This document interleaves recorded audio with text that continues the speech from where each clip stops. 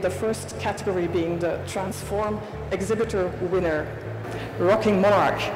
Monarch is a project about interacting with children in hospitals in order to improve their quality of living. It can be used in public spaces in similar ways. And so I think this is already a good perspective, and I know the company that built it inside the project has been requested by several sources that would like to have the robot for research, for having it in public spaces and so on.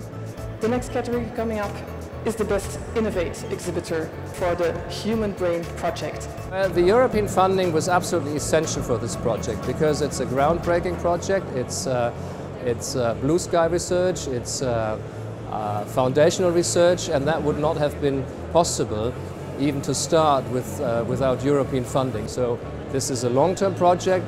So in the next 8 years, I think we can expect great things from the project.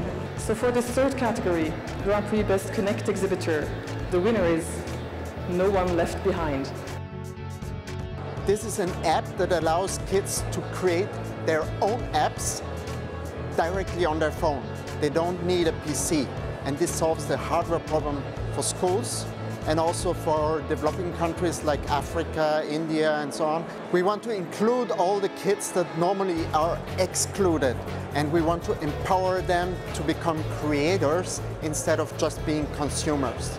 And this award allows us to reach more kids. It's a marketing instrument for us. So then it's left to me to announce the big winner, USEMP. We're in the second year of a 3-year project, and now is the time to really start thinking about how we take this forward beyond the end of a project in a year's time, you know, and we're looking for that feedback of how we present it. Do we present it forward commercially? Do we charge people for it? Do we use crowdfunding? Is it a social benefit? All of these questions we're starting to consider now. It's a difficult time. We have another year in the project and we have time to think about it carefully.